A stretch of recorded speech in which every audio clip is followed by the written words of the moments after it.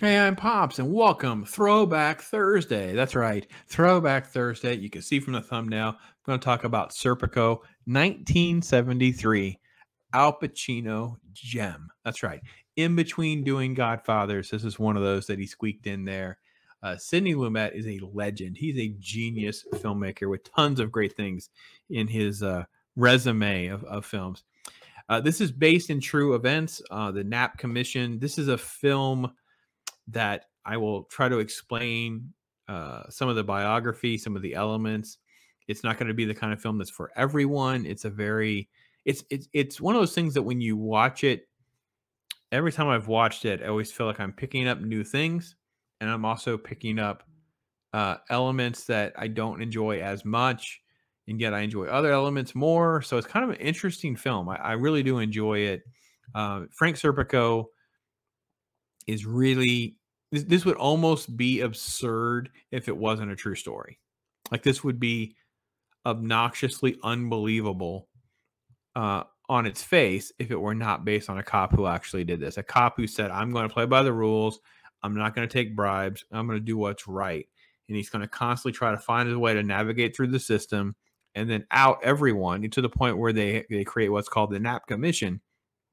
It's almost entirely rooted because he started this process of trying to get another person to stand up, another person to stand up. So the movie moves through a very quick opening sequence where he's shot in the face, right? He's headed to the hospital and there's comments about other cops wanting to shoot him and you don't know why.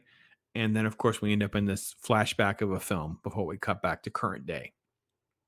And it goes all the way back to the police academy. It goes all the way back to his idealistic learning the ropes, going outside of his realm of expertise to take someone down, muscling in on a case just to get the cop, getting the case and getting the suspect, even though that cop is off duty, he just takes care of it. He's in plain clothes and he gets the jump. He arrests them and the other cops just take the collar and he's like quickly understanding this is not what I expected this to be like, right? This is not what I thought this was going to be like, right?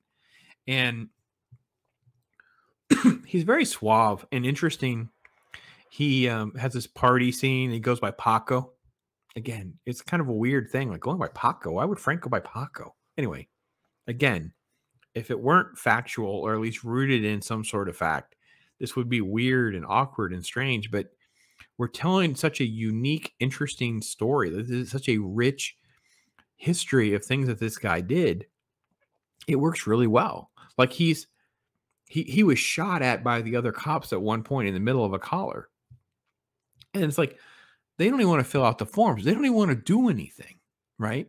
The scene where they're like, the cops are obsessed with like they're learning about marijuana. So they're all getting their little high on. And you're like, this dude, he could care less about any of this kind of stuff, right?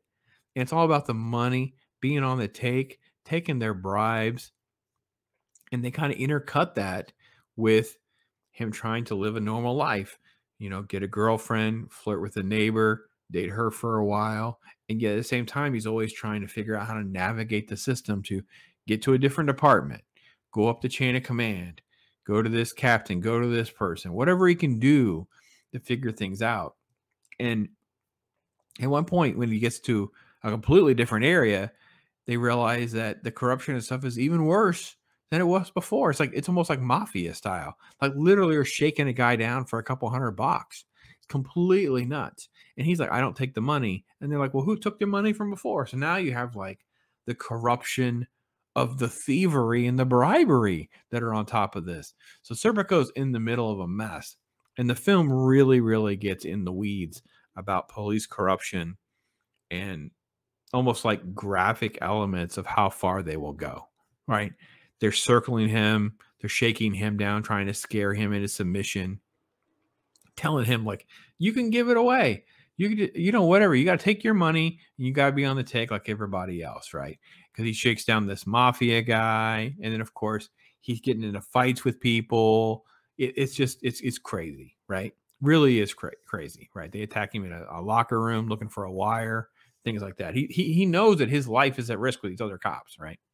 So when we finally get to the end and we get to this place where there's these lookouts, and they're going to do this drug raid. He gets moved over to narcotics, right? And it's going to turn a little ugly because they kind of set it up like, hey, listen, man, they can get you not by actually getting you, by just not having your back. And that's pretty much how it shakes out. We have the scene that plays out that goes back to the opening, and it's how it goes full circle. This is definitely an Oscar film. It was nominated for a whole bunch of different Oscars. Didn't really win all of those. Pacino didn't win. Sidney Lumet didn't win. So, but it's really, really a great timepiece about how it's tough to do the right thing. How it can just wear it out of you. Like, you can do the right thing for a short period of time. You can do the right thing for a small thing. But when it comes to doing the right thing over time, it's very, very difficult. And Serpico is definitely a classic film that dives into that like very few films have. So I enjoy it. Hopefully it's something you haven't seen in a while and you want to revisit or you've never seen. It's a drama. It's not an action film. It is driven by dialogue and Pacino's performance. Everything else is just very solid. It can feel dated at times because of where you are, but you are very immersed into what it felt like in that time, in that place, which I think is what the point of the film is, and what it has become as like a time capsule of this Knapp Commission ousting the New York City police corruption scandal. So that's my take on it. You guys tell me what you guys think. I'm Pops.